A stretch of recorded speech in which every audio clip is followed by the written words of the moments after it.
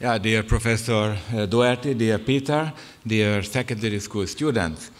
It is a great honor and pleasure for me to introduce you, Professor Peter Doherty. He was born in Brisbane, Australia. This is probably one of the nicest city in Australia, and grew up in Oxley. And then he earned a bachelor's degree and master's degree in veterinary science from the University of Queensland, Australia. He's actually the only scientist who got the Nobel Prize when he was trained in veterinary science. At the age of 17, he became acquainted with science. So at the age of 17 is a good start to do science. And after graduation, he decided to work in Europe, and therefore he applied for a job at the University of Edinburgh, and at the same time he started his PhD work with neuropathology. He was studying the brain inflammation of animals. And then he returned back to Australia and continued his research in Canberra, Australia. And 1 year later, he had to share his laboratory with Rolf Zinkernagel, later Nobel laureate.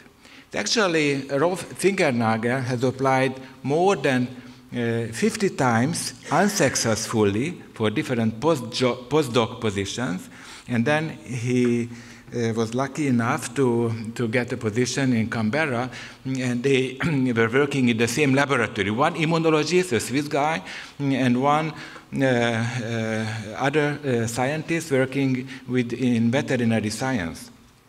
And they were highly successful. And in 2 years, or 3 years, they published 4 Nature papers. Then this served later on the background of their Nobel Prize. They figured out how cytotoxic T cells recognize virus antigens on the surface of an infected cell, that we also need major histocompatibility antigen to recognize this viral antigen. And they figured out this process, and they also published this as a hypothesis letter in the Lancet.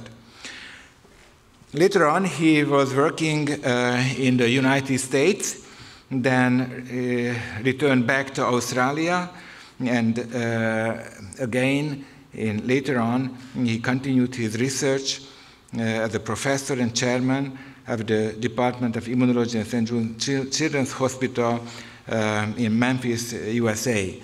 So you can see that he was working in 3 different continents.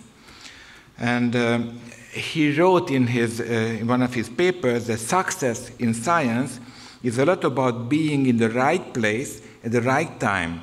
And I have lucked into that optimal situation on several occasions. So Peter Doherty was really lucky. But what do we need to be lucky? Lucky is not just something that is coming from nowhere. Charles Kemeny, a Hungarian and working in the United States as a billionaire, computer scientist and space tourist, wrote that luck is where preparation meets opportunity. So Peter Doherty was well prepared and looked around where are the opportunities, and therefore he could be lucky.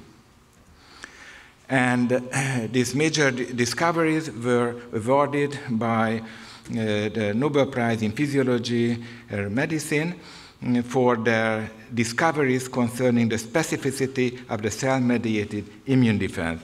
And here is with his colleague, Rolf Zinkernagel.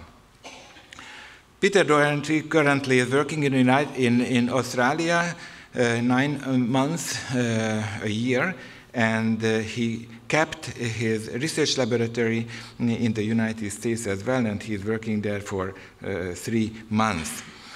His current research topic is more or less the same as was before, immunity to viruses. And of course, the coronavirus and the COVID pandemic influenced his research as well, and he was highly and still highly active in looking how this SARS-CoV virus is recognized by us and how to prevent this pandemic. And Peter Doherty is always a welcome guest in Szeged. He was here in Szeged when we celebrated the 75th anniversary of Albert Szent-György's Nobel laureate, and he also visited the secondary schools and gave great lectures, including one with the title How to Win the Nobel Prize, here in the academic building. And he wrote actually several books. One of these books is with the title The Beginner's Guide to Winning the Nobel Prize. And then in my last slide, I would like to give you some practical tips how to win a Nobel Prize, or maybe to become a very good scientist.